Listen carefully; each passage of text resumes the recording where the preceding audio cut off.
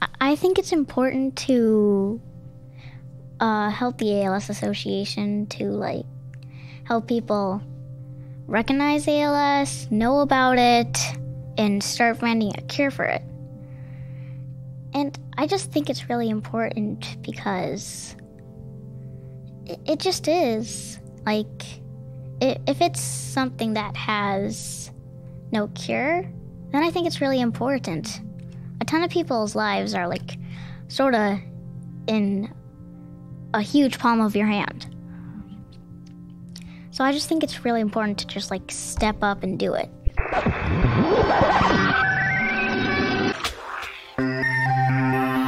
Welcome everyone to Connecting ALS, a podcast dedicated to all facets of the disease that we will produce monthly from the headquarters of the Minnesota, North Dakota, South Dakota chapter of the ALS Association in St. Paul.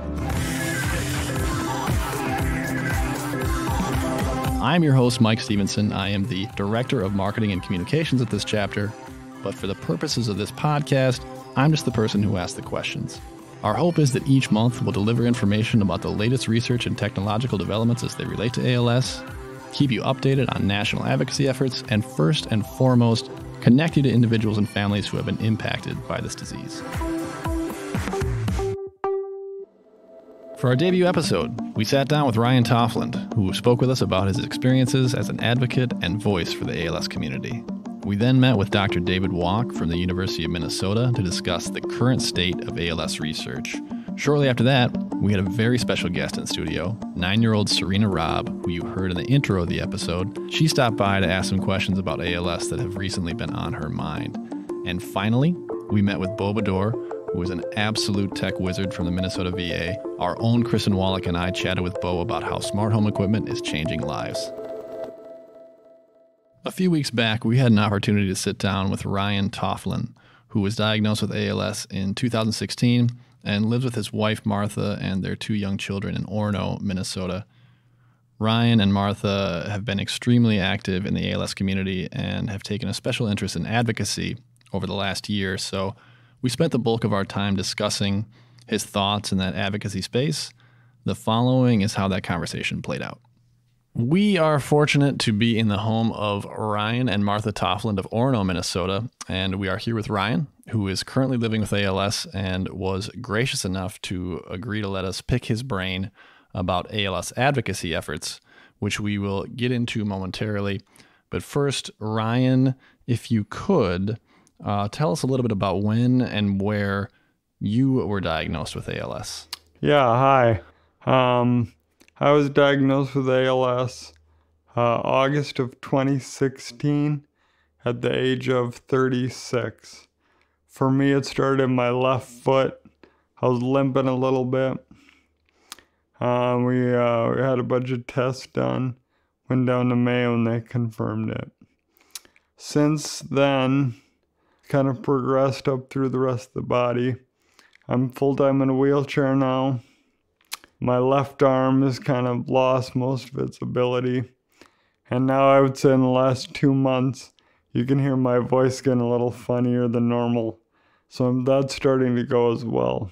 So if I'll do the best I can, hopefully you can understand what I'm saying. No, you're doing great. And as many of our listeners know, Ryan, ALS is a disease where each day becomes slightly more challenging than the one prior. Absolutely. And you mentioned your voice. Has that been the most challenging thing of late for you physically? Yeah, recently that's the toughest part, especially with 2 young kids. Finn is 7 right now, Liv is 4. Reading to them at bedtime is going to be more of an adventure than it used to be. And just, I think I tend to speak in shorter spurts now than I used to. Understandably. Yep. And I suppose with the kiddos, when you need to kick that dad voice in, yes, you're looking for that. It sounds more like this now. You got the beeps. There you go. I got the beep on the wheelchair I use when we need a stern voice. Smart. They know to listen to that. Like, I better pay attention. That's the equivalent of using their full name. No, perfect. No kid wants to hear the full name. Yep. So, since your diagnosis, Ryan, you've become very involved with the cause and the fight against ALS, and you have a record-breaking Walk to Defeat ALS team that is filled with your friends and family. You were featured and spoke at a gala event last fall, and you recently joined the board of the local chapter of the ALS Association. Everyone's path is a little bit different, and for various understandable reasons, some folks choose not to be involved at any level. What made you decide to basically go all in on raising awareness and funding for ALS? I think it just got to the point where we wanted to find a way we could do something. You know, this disease tends to take over all aspects of your life. And there's a lot to be done to fight back, whether that's awareness, whether that's advocating legislators, whether that's raising money for treatments or to find a cure, or maybe even cures, plural. We just felt like we had to do something. And I've had the good fortune of meeting a lot of your friends and family who have seemed very supportive of you in this fight. Did it take much arm twisting and cajoling to say to them, hey, this is where we're at now and we need you behind us? No, it didn't take any arm twisting. The outpouring of support has been incredible. Family, friends, co-workers, neighbors, across the board. It's really been, I think, heartwarming to see how easily people are willing to jump in and help out. Right. And more recently, over the last year, you have joined the Advocacy front. Yeah. And you went to D.C. last year, you and Martha, to meet with legislators in their offices. And I think you're planning to go back again this year. Is that right? We are, yes. Why do you believe it's so important for you personally to be heard in that arena as well? Yeah. Well, I think there's a lot of ways, like I said, to go at ALS. One of the big ones is getting government help, not only for research funding. You know, I've heard people say ALS is not incurable. It just needs more funding. And so if we can get government funding, that can make a huge difference on top of what people are already doing privately. But I also think on top of that, there's other issues out there that are important to educate and make sure legislators know we're heard. Of course. What was that experience like for you and Martha going into those offices in D.C.? I mean, it's one thing, I think, to go to the local office somewhere in the Twin Cities and sit down with an aide or a legislator and say, this is my story and here's why we need your support. Entirely different to fly out to Washington, D.C. and kind of be in that environment and going through those halls and going into those offices. It can be kind of intimidating. What was it like for you to open up and share a story like that in that place? Well, for us, a lot of it was educational. Learning about the process of getting out to D.C., meeting with legislators, learning about co-sponsorships and dear colleague letters and all the weird stuff that goes on in D.C. We didn't have any of that political background. So being our first year, we had a lot to learn. But then I think it's motivating to get out there and actually get face time in hopes that you can move the agenda forward.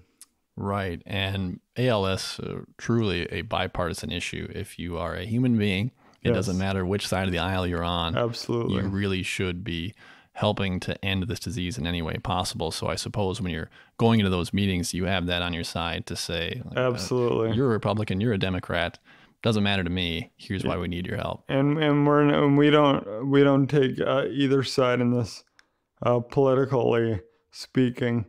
We push forward no matter who our representative is, who our senators are, saying, here's what's important. We want you to hear us. Here's what we need. We'd like your help. And it has been encouraging to see the bipartisan support a lot of our legislative issues do have. Sure. Looking at the lead initiatives for ALS advocacy at the moment, at least what the ALS Association is helping to guide, we've got waiving the 5-month waiting period for Social Security Disability Income, or SSDI as it's often referred to, increasing or at least maintaining federal research funding from the Department of Defense, NIH, for the National ALS Registry, and then reducing barriers to home health care for those living with ALS. Considering those priorities, all of which are obviously important, is there one that stands out to you and your family that you are particularly passionate about? I would say two. The first being eliminating the SSDI waiting period. As a family with kids, figuring out when you can no longer work and needing those Social Security and Medicare benefits, a 5-month waiting period before you can get the benefits is a long time for families to wait. And I think, especially with ALS, the prognosis can be so short that 5 months waiting can make a big difference. The other thing I'd like to emphasize that I mentioned earlier is the importance of research funding. To get treatments, to find cures, we need more research funding.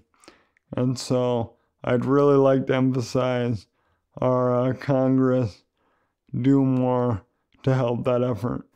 Yeah, that is always going to be a topic for diseases like ALS. No matter how much funding is currently available, we need more to advance treatments and to make things happen more quickly. Yeah, it's not cheap to research and find ways to treat this disease. And as we saw with the Ice Bucket Challenge 5 years ago, that influx of dollars and that, splash of funding can really go a long way quickly. Yes. We need more things like that. Exactly. And knowing that the Department of Defense and NIH have those funds available, we just need to access them.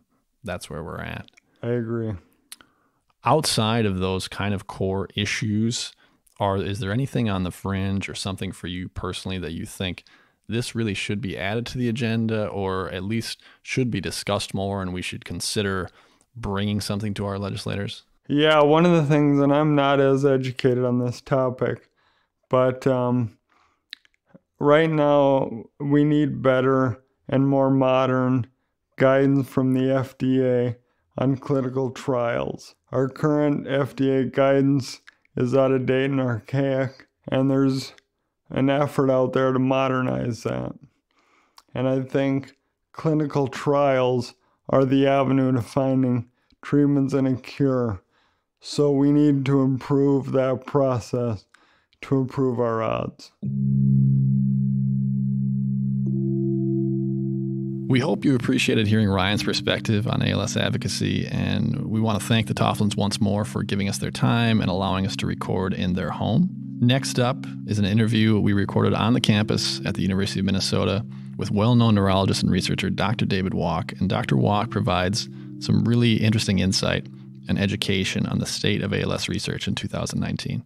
We are joined today by Dr. David Wallock, who is a professor and head of the Neuromuscular Disease Division of the Department of Neurology at the University of Minnesota. He is also the director of the ALS Clinic at the U, which is an amazing clinic, and we are so appreciative of your time, Doctor. Welcome, and how are things in your world? Great, thank you. We obviously want to talk to you today about ALS research because you are someone that is deeply involved in that field. And in addition to your work with individuals and families in the ALS clinic, we want to talk about your own research in a little bit here. But first, I want to more broadly address the state of ALS research.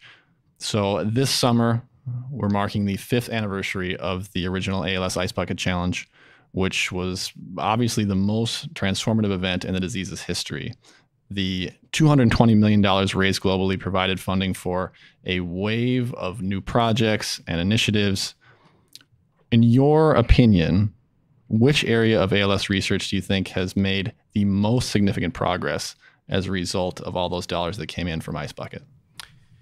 Well, first, I want to emphasize that in addition to the funding for research, I think Ice Bucket was important because it raised awareness of ALS among the general population Absolutely. substantially. Yep. And also, it raises awareness of ALS amongst those who are starting a career in research. People are finishing their training, have lots of opportunities to use the tools they've acquired. And if they know that there's a lot of excitement, interest, enthusiasm, progress, and funding in ALS research, that gives them more reason to work in an ALS research lab, to grow into their own lab, and to really contribute to the field. So I think that awareness is important not only in the general community, but also among scientists.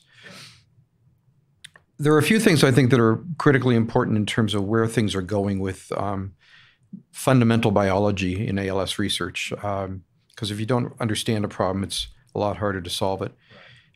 There's a greater understanding of the relevance of aggregates of proteins in cells, basically clumps of molecules that are not in the right orientation, that are not able to do what they're supposed to be doing, and that are clumping other proteins in the process. That's probably a really, really important part of the problem. We know more about that than we have in the past. There may be a problem with them getting back and forth between the two different compartments in the cell. So I think that basic biology is critical, and I think more has been learned about that. A lot of attention's also been focused on genetics, as you're likely aware, even though most people with ALS do not have an obvious genetic basis.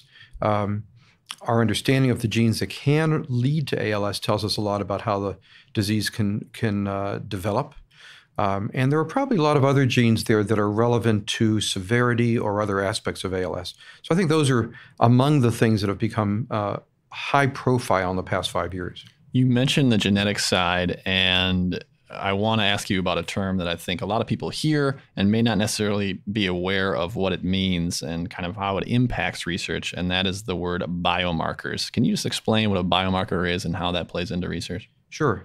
So biomarker is basically a test, if you will, that tells you something important about a person's condition. Okay. There are lots of kinds of biomarkers. For example, the diagnostic biomarker helps us understand whether a person has a condition or not.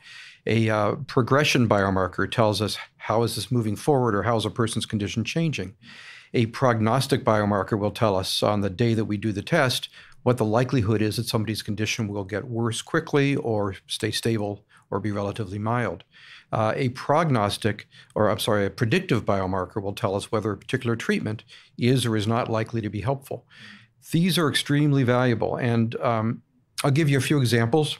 Please. Outside of ALS, for example, in multiple sclerosis, MRI scans have proven very, very valuable in telling us how active a person's MS is. There are parts of the brain where they may not develop symptoms, but the MRI will show us that a person's condition is very active or not. Okay. That's been really important in developing treatments for MS, because if the MRI gets better, the treatment is probably working.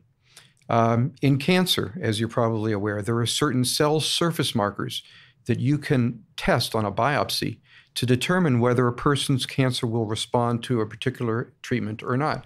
Some of these treatments are extremely effective for somebody who has that marker and ineffective for somebody who doesn't. So that's a sort of predictive biomarker. We don't have things like this in ALS, and there's been a lot of progress in developing them, but those sorts of biomarkers can be extremely valuable in helping us treat people living with ALS. And it's reasonable to assume, I suppose, that if you're able to identify more of those biomarkers, those can provide targets for potential therapies and treatments that are either in the pipeline or being developed down the road. Absolutely. That's promising to hear something like that. Just getting back to the Ice Bucket Challenge briefly, for many folks who are learning about this type of research for the first time and aren't necessarily aware of the complexities of how neurological research goes, they're wondering, we raised all this money.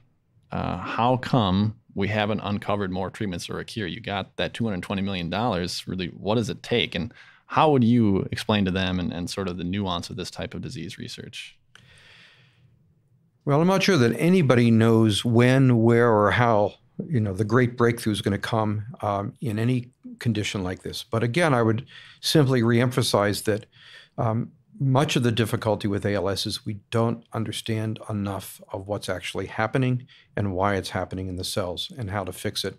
And so a lot of clinical research that we do, trying out new treatments, for example, is based upon some pretty good hunches, but that's what they are. They're not targeted to a guaranteed cause of disease. And so I think a lot of what is playing out is a better understanding of what actually causes ALS.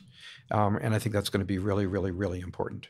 And I've heard from some of your colleagues that they believe when we do have significant treatments that are going to slow ALS down, there's not going to be one that works for a vast majority of people. It's probably going to be several or some kind of cocktail that, depending on your form of ALS and your progression, will hopefully slow the disease down for you. Is that right? I don't think we know. That's one thought. And again, in cancer, in multiple sclerosis, that applies. I still hold out hope that there would be some magic detergent that would undo the aggregates. And if these aggregates actually are causing the disease, that would be a major breakthrough regardless of what triggers your disease.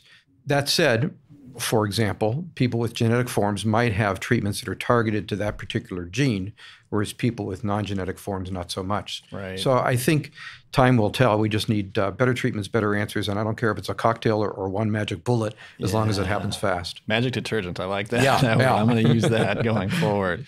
I want to ask you about your own clinical research in a moment, Doctor. But first, just a bit on clinical trials. There has been a fair amount of frustration in the ALS community recently about access to clinical trials, and it seems like much of it's related to restrictions based on either disease progression or date of diagnosis, things like that.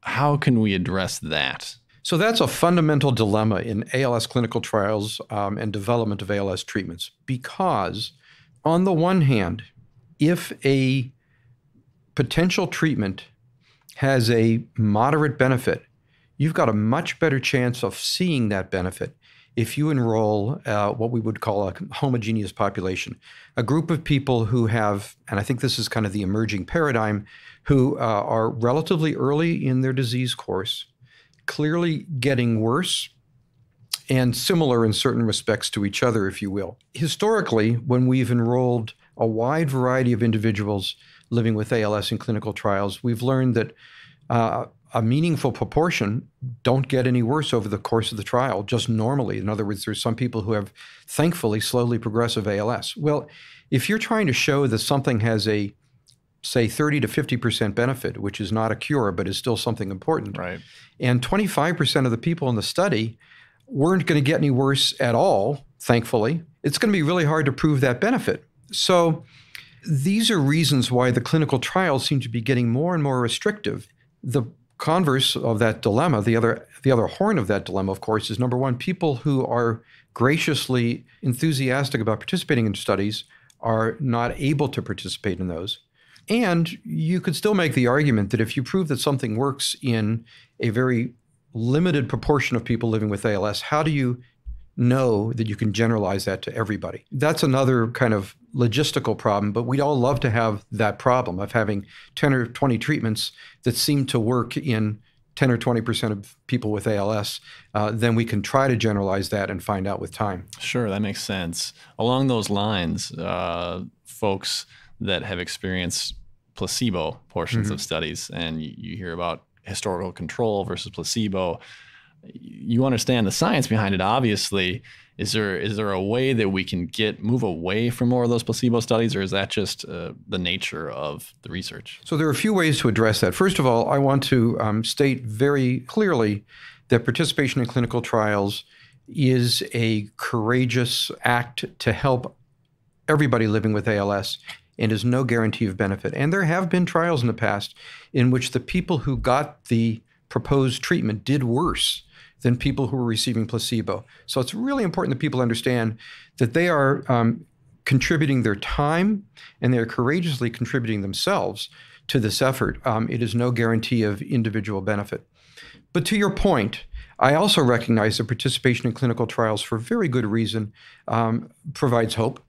And there are ways of working around the placebo issue. So for example, one way is what's called open label extensions. So several clinical trials will say, we are very grateful for your participation.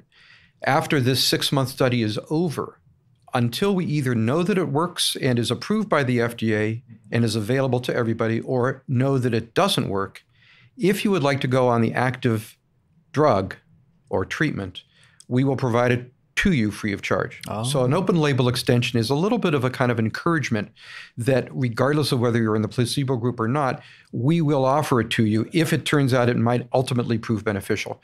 Another approach is to change the randomization. So instead of having half of the people receiving placebo and half receiving treatment, you can often statistically still do good quality science and offer the treatment to 2/3 of the people and the placebo to 1/3. Oh, okay. So by changing the randomization, people feel as though they have a better opportunity statistically. Another way of doing that is to have what's being developed as called a platform trial, where you can share the placebo group amongst several studies. So you might be evaluating 3 or 4 or 5 different treatments in the same platform. And so if there are 5 different treatments, you may only need 1 out of 5 people to be on placebo. And that group is used as the placebo group for each of the 5 studies. There's some limitations to that, but the point is that allows us to provide some potentially effective treatment to a larger proportion of people.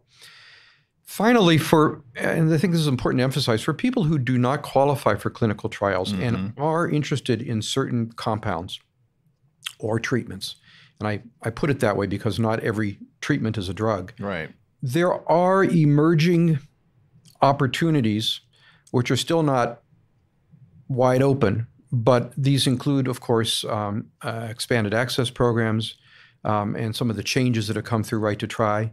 Not guarantees of access, but more than was previously the case. Sure. There is also conversation about, if resources permit it, enrolling people who might not qualify for the clinical trial as a separate group for 2 purposes. So say, for example, you have a clinical trial of drug X, and you have 100 people who qualify for the study and 300 people who don't, but all 400 want to try drug X. If, again, the resources are there, you could say to those other 300, we'll give you drug X. We guarantee it's drug X, or maybe we'll do a placebo-controlled study for you as well. You won't qualify, and your outcomes won't be part of the major research study that will be sent to the FDA. However, this allows us more opportunity to learn just in general about the safety of the drug. It allows us more opportunity to learn in general about the generalizability of its potential benefit. In other words, will it help people who wouldn't have been candidates for the study?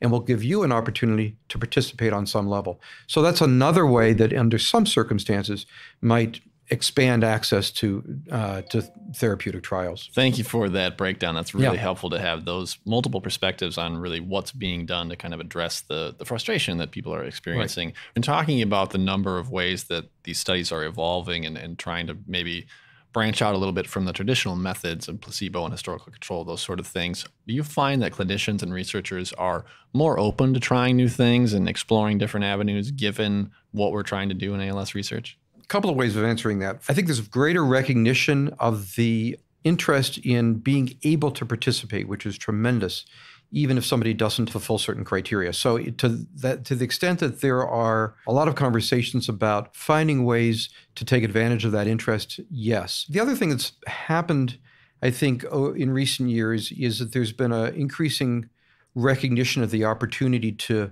utilize our connectedness. So, for example, Rick Bedlack, who spoke here last year, is a very creative guy and has taken advantage of things like Patients Like Me or other connectedness that is bubbling up from people living with ALS and saying, hey, I'd like to evaluate this particular intervention. The science might be more challenging to do it this way, but let's just do a study, send us your data, find a way to try to at least learn something from what people are doing on their own anyway. If people are going to be doing it on their own, we should take advantage of the opportunity to learn more for the entire community. Another approach, which was done by Michael Benatar, who's a brilliant neurologist at University of Miami, was in studying a treatment for a rapidly progressive form of ALS, recognizing that it would be very difficult for people to travel to Miami or to Atlanta or other sites, tried to, again, to kind of gather data locally after enrolling people in the study. So there are ways to try to expand access to clinical research that weren't available in the past, particularly when we have so many people who either have a great deal of difficulty with mobility and travel or who live in rural communities far from any sort of ALS center. Right. And the power of the internet and being able to crowdsource some of that data as well as communicate more quickly and easily, I'm sure is making a difference in how research is conducted. Right. And it also allows us to study and try to treat rarer forms of ALS. So again, using the example of Dr. Bedore's study, if you're looking for, a particular type of a particular genetic form of ALS, and there might only be a very small number throughout the country, you have to reach out to people and have to have a way of communicating with them. Sure, that makes sense. For those that are looking for new trials and maybe not have any luck or aren't aware of the best avenues to search, what advice would you give them? Right. So all clinical trials in the U.S. are required to be listed on clinicaltrials.gov. So it's clinicaltrials.gov. And in there, you can put in filters. So you could say Minnesota or a 500-mile radius of your zip code. Mm-hmm. You put in ALS. You can put in actively recruiting or not recruiting. You can put in observational studies, or basically studies to learn more about ALS, or you could only put in treatment studies, okay? So you can use clinicaltrials.gov to get a very accurate, very comprehensive view of what's available. I also like to let people know that there are some more consumer-friendly ways to access that information, because clinicaltrials.gov is very comprehensive, has a certain amount of medical leads. They don't make much of an effort to... It can be kind of overwhelming, I'm sure. Exactly. So, ALS Association also has on their website information about clinical trials that are available. Another one that I like very much is ALS.net, which is ALS TDI's website. If you drill down to trials, to research in ALS.net, again, they have the active trials listed in a way that's a little easier to understand.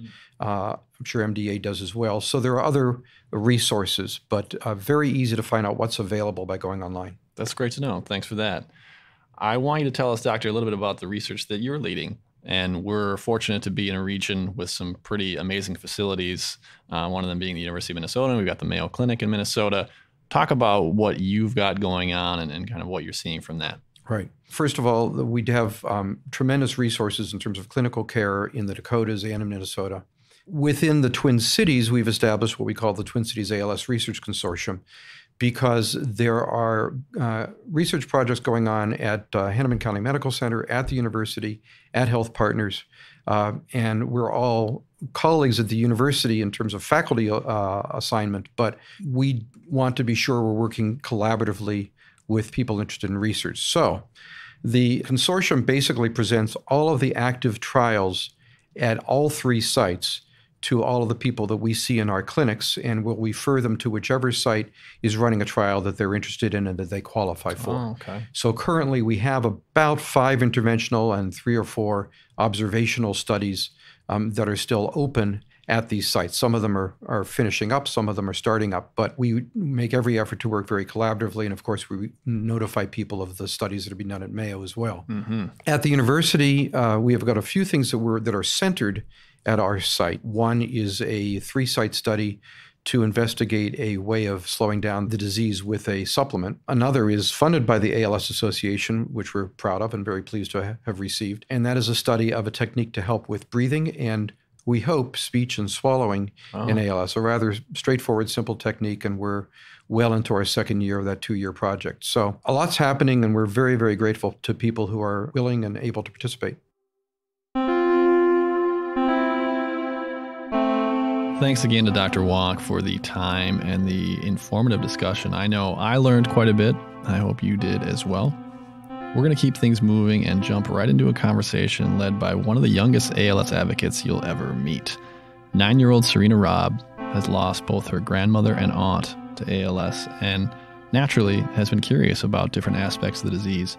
So she sat down with Ann Suplee, a care services coordinator at the ALS Association, to ask a few questions.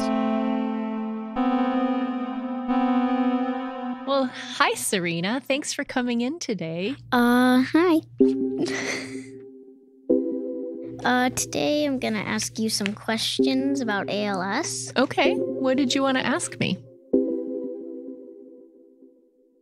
If my family member can't speak or swallow, how will they eat? That is a very good question. So one of the first things that people do when they start having trouble swallowing is they puree the food. So they mash it up in a blender and make it more like a milkshake consistency so they can swallow it more easily. The other thing is there is something called thicket, and it's like a powder that you put in liquids to make them a little thicker.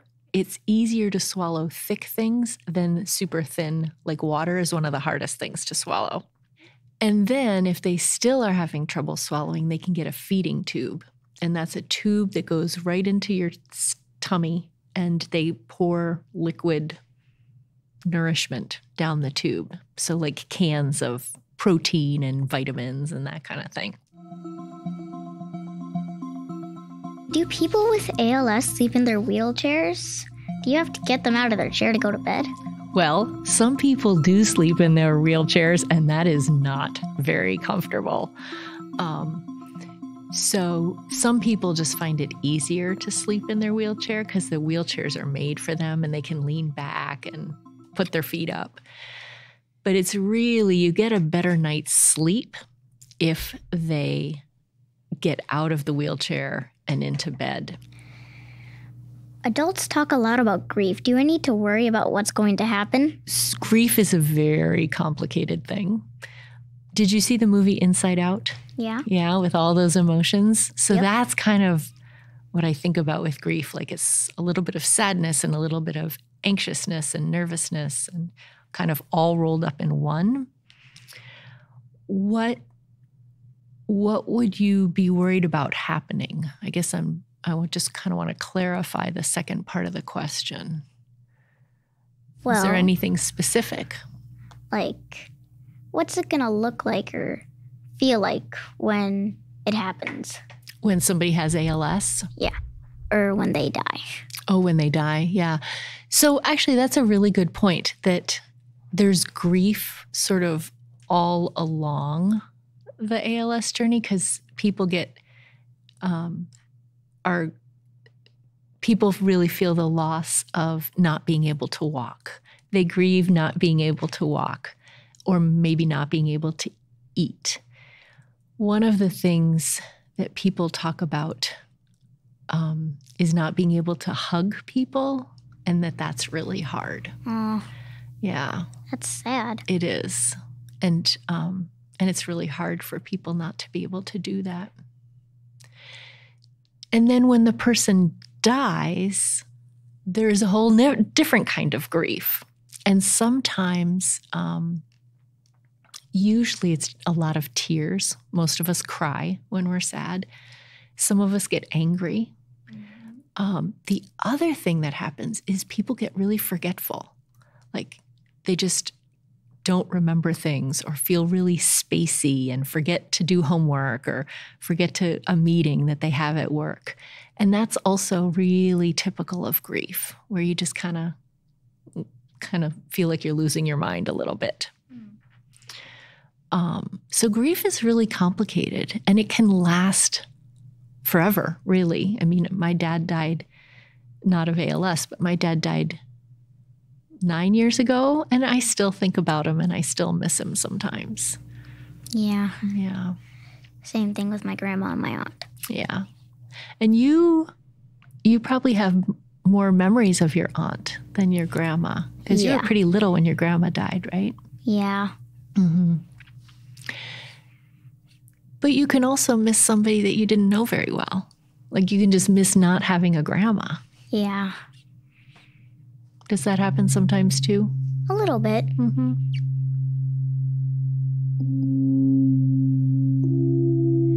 When I get sick, I take medicine to get better. Can't people with ALS just take medicine to get better?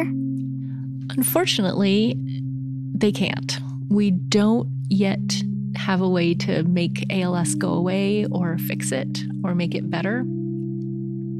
There are a couple medications that people take to slow down the ALS a little bit, but we really don't know what to do yet to make ALS go away.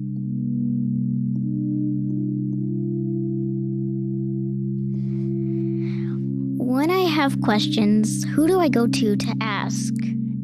Yeah, that's a great question. I would encourage you to talk to your parents first, or maybe another family member that you trust. Okay. There are also teachers or coaches, maybe your Girl Scout leader, anyone that you think you feel comfortable talking with and who might be helpful to you.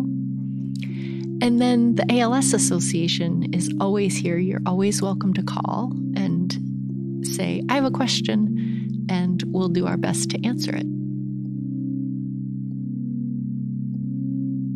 Well, Serena is obviously a very bright and thoughtful young person, and it's clear that she's going to do her part to make this world a better place and to advance the fight against ALS. We cannot thank her enough for coming onto the podcast to chat, so thank you again, Serena.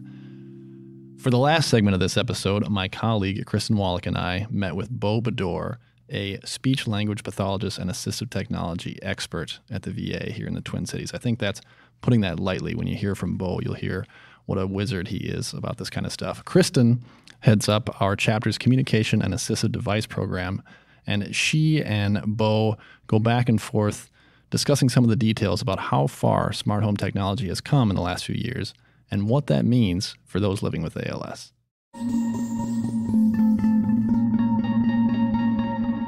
And just as a side note, before you listen to the segment, I want to point out that the VA and the ALS Association do offer different services in their respective programs. So if you're someone who may be interested in learning more about smart home resources, I encourage you to check in with your local chapter of the ALS Association or the VA in your area.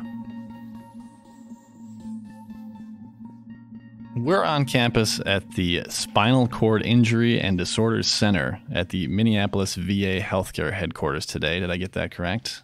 Close enough, Mike. Okay. And I am joined by Beau Bedore of the VA and Kristin Wallock, my colleague at the ALS Association. Hello to the two of you and welcome to the podcast. Good morning. Good morning. Welcome to the Minneapolis VA healthcare system. Thank you. We're happy to be here. We've got some really interesting things to dig into today. But to start with, could each of you tell us a little bit about your respective roles to give our audience some context? So my name is Beau Bedore, and my clinical background is that of a speech-language pathologist. I started as a medical trainee here at the Minneapolis VA when I was a graduate student at the University of Minnesota. I was here when the Spinal Cord Injury and Disorder Center opened in 2007. And just in the last 2 years, I am now acting as the program director of the Spinal Cord Injury and Disorder Center Assistive Technology Program. So our whole mission, which ties in really well with that of the ALS Association, is to help individuals with spinal cord injuries and disorders have access to technology solutions to promote health, well-being, and functional independence. Sure. Thank you for that. Kristin, how about you? I'm Kristin Wallock. I'm a care services coordinator here at the ALS Association. I'm clinically trained as an occupational therapist, and I've been working in that capacity for over 17 years. I'm currently managing the Herbeck Singh Communication and Assistive Technology here at the ALS Association. So you're our tech expert. That's sure. how I talk about you. Tech I appreciate wizard is that. the term I think I use, and that's how I'd probably describe both of you. We're talking about technology today, and you're both obviously entrenched in that world. And many of the assistive devices that you work with every day are really considered cutting edge in a very rapidly changing and evolving marketplace. Were either of you tech enthusiasts before you got into this work? Did you realize that you'd be kind of this deep into technology? No. Short answer is no from Kristin. I agree with Kristin. I think when I entered the field, I had no idea that on a day-to-day basis, I'd be working primarily with state-of-the-art technology like this. Sure. But as you've gained the experience and grown into your roles, do you feel like now, even in your everyday life, you're embracing tech on a higher level? Absolutely. Absolutely. I always say that it's a part-time job staying on top of all the emerging technology. Sure. And it's critical to those that we serve to make sure that we do stay on top of that. I couldn't agree more. I think that all of us use technology in our daily lives, and if you can imagine what it would be like not to have access to that technology, that would be a huge limitation. And so much out of necessity in the patients that we work with, we have to stay on top of this ever-changing field. That makes a lot of sense given how quickly these products become obsolete and how quickly the whole field is advancing. When you consider how ALS impacts the body, robbing you of muscular function, and in many cases, your ability to verbally communicate, Clinicians like the two of you have been searching for answers in the form of technology, things like speech-generating devices, eye gaze systems, environmental controls. One area that has really taken off over the last 3 years is smart home tech. And more recently, it's become a very solid option for people living with ALS. Kristin, the Minnesota, North Dakota, South Dakota chapter of the ALS Association, now has a smart home program.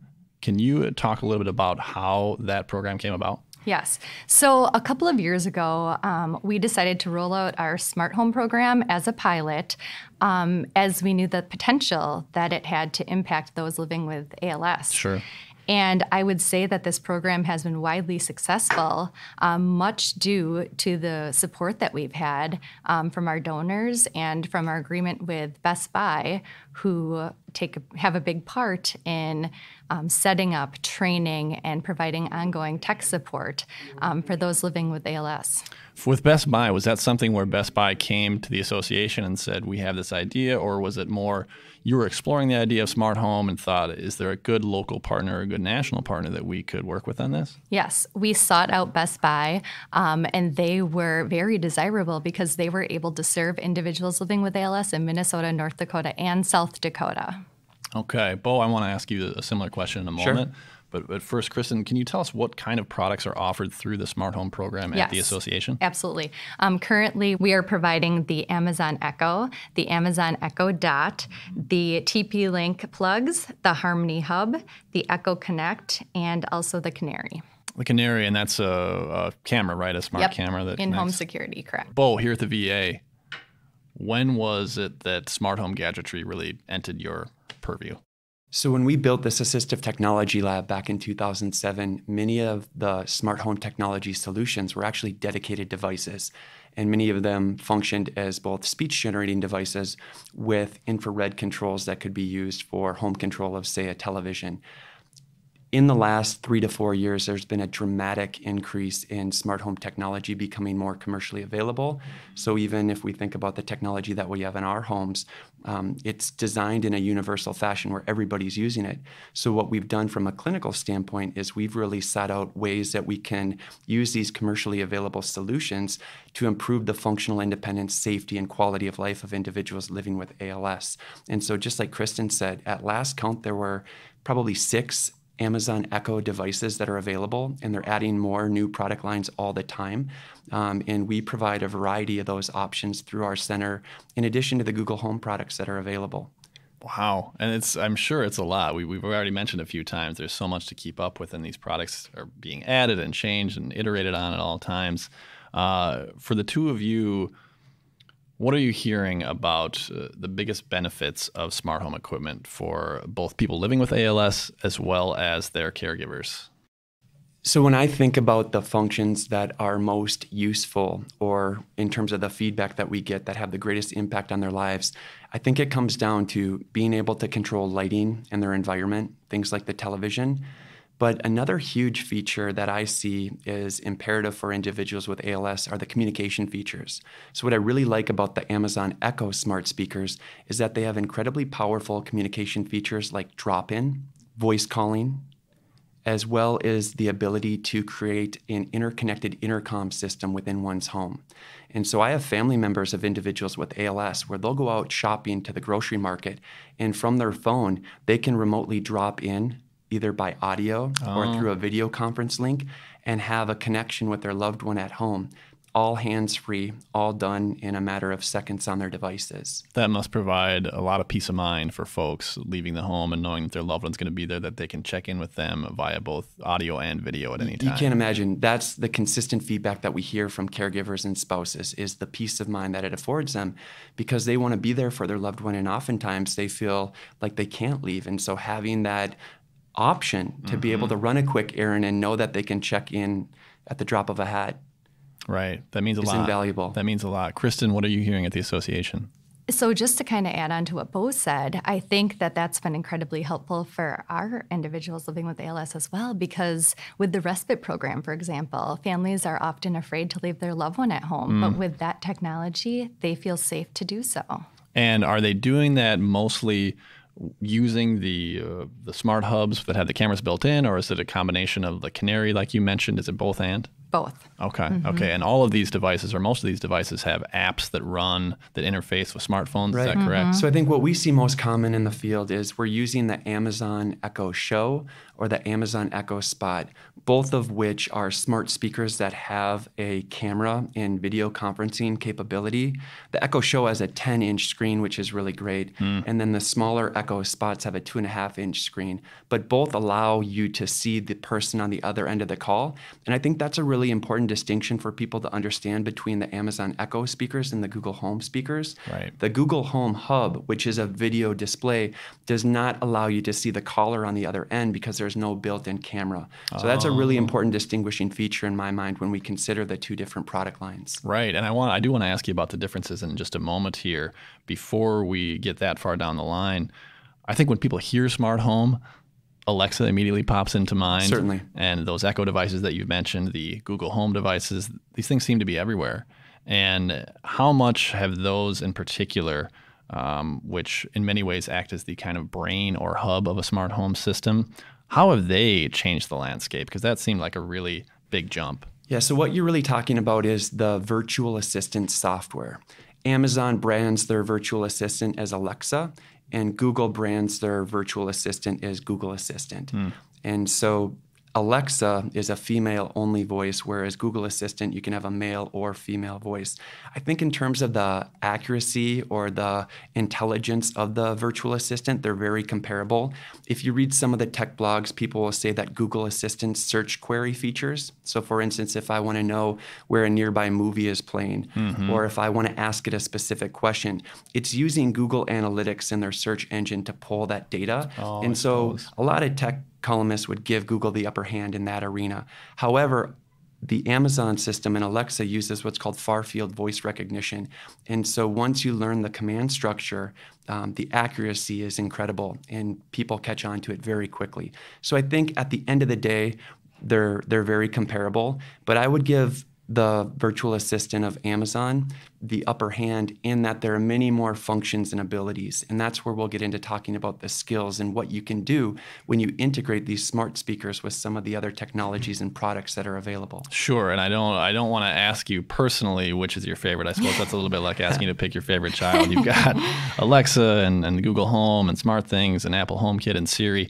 Kristin, would you say Alexa is probably more widely used at the association as well? Absolutely. Okay. Do families that you work with, in most cases, are they asking you, which should I choose? Or are they saying, I want Alexa or I want Google Home? Or what are you hearing? I would say it's rare that we receive a request for the Google Home. People are generally more interested in the Echo. Yeah, it seems to be more popular, just anecdotally. And certainly if you are an Android user and you're a Google loyalist, you might have a particular interest in that product line. But what I think is really unique about whether it's the Google Home products or the Amazon Echo speakers, either system can run on any of the smart devices, whether it's iOS or Android. They have apps available on both app stores. And so where I tend to focus the conversation is really on the features and functions that they want. And strictly speaking, if we had to compare the Amazon features to the Google Home features at this point, Amazon is going to win every day. Okay, that's good to know. Outside of the hubs and those voice assistants, which we just discussed, which type of product seems to be the most popular, most useful for families living with ALS? Is it the lighting or the Harmony Hub to control entertainment devices, the smart doorbell, security cams? What are people asking for? I would say the lighting or the Harmony Hub. I couldn't agree more. I think Kristin nailed it. The other product that's become very popular are the Amazon smart plugs. And the benefit of going with a smart plug is if people don't want to buy the Philips Hue light bulbs, which are compatible with the various systems, they can just plug their current lamp into that smart plug, and now they have a voice-activated light. Oh, that's nice. The other products, Mike, that are really popular would be some of so in addition to the Harmony Hub, which allows you to control your TV via voice, Amazon has two options that are available, the Fire TV Stick and the Fire TV Cube. And then the Google equivalent is the Google Chromecast. And then you mentioned the Canary, Kristin. The two other systems that we see commonly used or requested are the Ring video doorbell and the Nest Hello video doorbell, in addition to the Nest thermostat. But again, that's where we talk about a more comprehensive smart home package. And the learning curve on this stuff, because it can be a little bit intimidating to look at all these devices and say, wow, how am I going to set this up? How am I going to make this work? And I know we've got Best Buy and other experts helping with that. But is it something that's fairly intuitive where folks can, as they start to explore and experiment themselves, they can figure it out fairly quickly? So this is one area where I think that the Alexa system, at least initially, is going to require more specificity in how you give the commands. There's a particular structure that you have to adhere to, whereas the Google Home virtual assistant is more intuitive, and so you don't have to follow a strict structure in how you give the commands. But either system with repetition and practice, I think, is learnable for anyone. Right. Even my 5-year-old wakes up in the morning and he says, "Alexa, light on." Oh, I know. It's amazing to see young people and children embracing this stuff and just having total comfort speaking to a virtual assistant about something they want them to do. You're absolutely right. And we hear that from our patients. There are so many people that will come in and say, yeah, my grandson or granddaughter was over the other day and taught me how to add a shopping item to my list. Wow, that's incredible. Which is so great, too, because this smart home technology has benefits beyond just a single end user. Right. Yeah. One of the benefits we haven't really touched on yet is quality of life. And for someone living with ALS, where their muscular function is being lost and their quality of life is inherently dropping as days and months go by, being able to improve things on this scale for them is important. In terms of quality of life, what do you think smart home tech is doing for folks? I think it's revolutionizing quality of life. We hear from veterans and patients with ALS all the time that talk about what a dramatic increase it's had in their quality of life because they're able to, it can be as simple, Mike, as not having to ask your spouse or caregiver to turn on the television or to turn on a light. And you just can't imagine how much independence it gives that person when they're so reliant on everything else for someone else to do for them. Yeah, Kristin, I imagine you hear that a lot. I bet some of the families are saying to you, this has been really helpful. Is that what you hear? Absolutely, yes. Just because with ALS, there is so much loss. And so by continuing to support one's independence in this capacity, we can really support their emotional well-being and their quality of life. I think the other thing that we should add to that, Mike, is just the sense of social isolation that is a risk for individuals with ALS. And one of the things that we see in terms of quality of life with these smart speakers is the connectivity that it provides. So people can connect through video conferencing. They can connect through calling and text messaging. And if you lose the ability to use your hands and you can no longer use that tablet or that smartphone, having these voice-activated speakers that are hands-free now restores that connectivity, improves social connectivity and quality of life. That's huge. 100%. Being able to give that back, that means a lot. Thanks for elaborating on that. Beau, one question I think many of us have, I know I've been curious on this front as well, relates to privacy. You're putting all these devices with microphones and cameras actively listening and in some cases watching you in your home. Are we being recorded? Should we be concerned about the back end of this stuff? I think certainly with some of the recent press that's come out, it's a valid concern now more than ever. The bottom line, what I tell people is if you're using any type of smart technology, whether it's your phone or tablet or a smart speaker, there are inherent privacy risks. And so I think the only alternative to satisfy everybody's privacy concerns, I think, is to not use the technology or to turn off their devices. And that's certainly an option. Just the other day, somebody was into clinic and they said, well, you know, we're going to be having a party and some friends will be coming over. They have an Alexa system in their home. And they said, you know, what can we do about that? Should we be worried if our guests fear that they'll be being recorded? And so during that party, they can unplug their devices and that eliminates the risk. The other thing that I'll mention is that these devices are programmed to listen for specific wake words. And so with the Alexa ecosystem, there are 4 wake words that you can give it. Okay. You can say Alexa, Amazon, Echo, or computer. And those words are going to wake up the speech recognition engine that will initiate the recording process. Right. So without saying those wake words, you don't have an active microphone that's recording you. Now, you do have to pay attention to the light source on the top of the devices because that is your visual cue that it's listening. And so there have been instances where people's devices have been active and listening and they didn't realize it. And so that certainly could jeopardize their privacy. On the flip side, with the Google products, there are really two wake words that you're listening for: Hey Google and Okay Google. And so again, I think if you keep in mind what the wake words are, and if you watch the speakers to make sure they're not listening at an inopportune time, you're going to be just fine. Well, it's helpful to hear that, and it's obviously a conversation that's going to continue. And the big 5 tech companies, your Amazons and Apples and Googles and Facebooks, privacy is more upfront for them than ever before, and people are concerned. So it's good that they're thinking about that and addressing that and knowing that these products can have so many wonderful uses and are so convenient and life-changing. Having those privacy concerns put to rest is important. And I think it's a balance, right? You have to weigh those privacy concerns with the functions and features that it's enabling. And everybody at the end of the day has to make their peace with that tension. We've been talking a lot about these voice commands and wake words and the voice assistants. ALS is, of course, a condition that affects your voice in many cases. When someone ends up losing their voice over a period of time, which does happen for many folks living with the disease, are you able to then operate most of these devices either via touch on a tablet? And then if hand or arm function becomes an issue, is that something that translates to eye gaze, or are we not there yet? No, absolutely it is, Mike. No, absolutely it is, Mike. So I think what you're really talking about is scalability. And there was a great framework that was introduced by Kathy Yorkston out of the University of Washington. And she had been participating in a multidisciplinary ALS clinic for decades. And through her research with her team, what they found is that you can think about individuals with ALS in 3 different groups. And the groups are based on what she called functional capabilities. And those 3 capabilities are speech, hand function, and mobility. So if we think about somebody perhaps in the earlier stages of ALS, they might have adequate speech but impaired hand function. And so for them, the obvious way to access the technology is by voice-activated systems. As the disease progresses, another group of individuals might have impaired speech and adequate hand function. And so they can use direct selection by touching the screen of a device to generate speech output that would then be able to control the devices. And I think in the final stages, that last group would include individuals where their speech is impaired, their hand function is impaired, and they're wheelchair bound. And so that's where we consider eye gaze speech generating devices.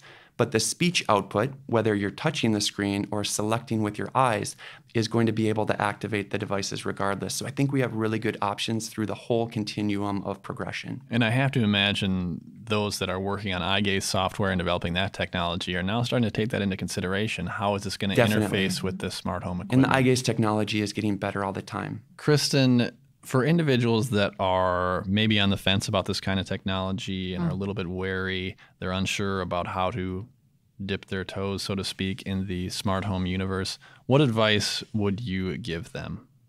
You know, I think for a lot of people, they are searching for a way to maintain the control and independence in their home environment for as long as possible. And smart home technology provides a way to do that. So when smart home technology is really being used in an assistive capacity, it can bridge the gap between an individual's ability and the environmental demands. So it becomes a very useful product. That's really well said. You're in the clinic working with a lot of these families. You must hear about how it's going and the devices they're using. And I'm not expecting you to name any names, but what are the sort of things that people tell you about their experience with the smart home tech? Oh, boy. There are so many people that provide positive feedback about smart home technology. Just last week, a spouse of an individual living with ALS told me that, just so you know, the Harmony Hub saved our marriage. Wow. That's great. That is great. You love hearing those stories. I know. Another family was telling me about how every morning they use their Amazon Echo to stream in a comedy series and how that's been so beneficial to them in starting the day out with a laugh. Because ALS can really be difficult, and to utilize technology in that way and start their day that way was really amazing. Needing those lighter moments is important, and we've mentioned entertainment and recreation a few times, and I think initially as you're approaching this, it's, well, how can I be more independent and stay safer and connect with my loved ones? And maybe secondarily, those entertainment functions start to come in, but that's a great thing. Certainly. I mean, you think about Netflix and chill. It's become part of our modern vocabulary. Yeah. And so I think being able to Netflix and chill with your spouse or your caregiver or your kids is every bit as essential before as it is now with the diagnosis. That's wonderful to hear. The last main thing I want to ask you about, because you're both obviously tracking these products so closely, what is it that you think is next? Is it going to be kind of minor improvements or iterations to the suite of stuff we already have? Or is there something maybe lurking on the horizon that's going to be a game changer? So one recent development that got me very excited was an article that was published just last month in the Journal of Nature. There is a researcher named Edward Chang out of the University of California, San Francisco, and he and his team published a paper on synthetic speech generation from brain recordings. Oh, wow. So what we're talking about is true brain-computer interface. And what they were able to do was to create a synthesized version of a person's voice controlled by the activity of their brain's speech centers. And I think that's going to be just groundbreaking, because certainly in the ALS community, we do encounter individuals who are unable to use eye gaze for a number of reasons. So then we're left with low-tech or more crude options. And if we could really see that brain-computer interface on the horizon, I think that would give people a lot of hope. Right. That's amazing to hear. Yeah. Kristin, is there anything in your mind? Thankfully, I think there's now a greater level of awareness of the needs of the disabled. So I think a lot of tech developers are utilizing more principles of universal design to support those of varying abilities. So I would hope that there will be better things on the horizon. It seems like this segment is only going to grow, and we're only going to have more options and more control. And for the ALS population as well as humanity, that's a good thing. Absolutely. Beau, what are you hearing from veterans at the VA? As we know, veterans are about 2 times more likely to develop ALS, so there is a large ALS population within the veteran community. What are you hearing from veterans about smart home tech? So recently, I was out to do an installation of an Alexa system in a veteran's home, and after about a month or so, when he's had an opportunity to really use it and put it through its paces, I asked him, I said, does this technology help you live more independently? And his answer, I thought, was really illuminating. He said, absolutely. And it's a perfect fit for me as a veteran, because in the military, I was trained to adapt, to find a way to overcome any circumstance, no matter how impossible it may seem, and trained never to give up. And these adaptive devices provided by the VA fit right into that philosophy. So I think whether it's the ALS Association or the VA, having access to this technology helps people overcome barriers. It provides independence, quality of life, and it's changing lives. Access is so important. Thank you for sharing that with us, Beau. Access is empowering. It is. It really is. Kristin, talk to us a little bit about adaptability. We've said scalability. We're throwing around a lot of words, but being able to adapt these systems is important to families. What do you have to say about that? Absolutely. The adaptability, the affordability of smart home products, the reliability, and the relative ease of use really makes these products very appealing. Affordability is important too. Certainly. 10 years ago, you'd be paying thousands of dollars to have these kind of products installed in your home. Right. You'd be rewiring and going into walls, and now you're plugging something in, and maybe you're paying $50 to $100 for it, but it's going to work right away. That's nice. I think another question folks have is about the use of the internet and Wi-Fi. Not everyone is in an area where excellent broadband's available, or maybe they haven't yet brought Wi-Fi into their home. Are all these products reliant on Wi-Fi? Do you need that to get started in a smart home? Yes, they are. And I think the 2 concerns that I always have when we use these products for smart home technology, particularly if people are depending on them for communication. So for instance, the Echo Connect allows you to take your home phone and connect it to a smart speaker. So if you fall and you need to call 911, you can say, Alexa, call 911. And that Echo Connect product will allow for that functionality. But keep in mind that these devices are dependent on Wi-Fi and they're dependent on electrical power. And so when we go into these homes to set up the systems, we use the Speed Test app to test the Wi-Fi and the network settings for transmission speeds to make sure it's going to be reliable and that they have enough broadband network to support all of these different devices that are on their network. And then also emphasizing that if the power goes out, they are without access to their system. And that is a concern that we have to be upfront about. Absolutely. And I always mention that too when I'm talking about the Echo Connect with individuals in clinic, just so they know it can kind of be a backup to their emergency alert system. Great point. Beau and Kristin, I want to thank you both so much for joining us on the first episode of Connecting ALS. Really valuable to have your expertise in this space and to educate our audience about these sort of products. Thank you. What a pleasure. Thank you. Thank you so much. Thanks so much for tuning into the debut episode of Connecting ALS. We'll be sure to put a link to the article that Beau mentioned in the show notes for those interested in reading more, and we'll be back next month with a new group of experts and topics. In the meantime, make sure you subscribe at connectingals.org or wherever you get your podcasts. We also want to hear from you about how you think we can improve the show and which topics are most important to you. We want your feedback. You can submit questions and comments to connectingals@alsmn.org. Connecting ALS is produced by Garrett Tiedemann and is brought to you by the ALS Association's Minnesota, North Dakota, South Dakota chapter. Beau, can you give us some examples of some of these commands in action? I think it's one thing to hear it described, but another to see it and hear it in action. Are you able to demonstrate what some of these commands sound like? Certainly, Mike. As I mentioned earlier, lighting is one of the most desirable features that people are looking for. And so on this speech generating device that you see, I have the voice commands programmed on the device. So whether the individual is touching the screen or using their eyes to make the selection, if I give it a command like Echo, room on, it's going to power both lights on in the same room because I can name these lights to activate at the same time. Similarly, if I want to control the lights individually, I can name them light 1 or light 2, and then my voice command becomes Echo, light 1 on. The other feature that patients and families like if they want to set the mood is that you can dim the lights to a certain percentage. So if we want to bring the lighting down to 50%, we can give it the command Echo, room 50%.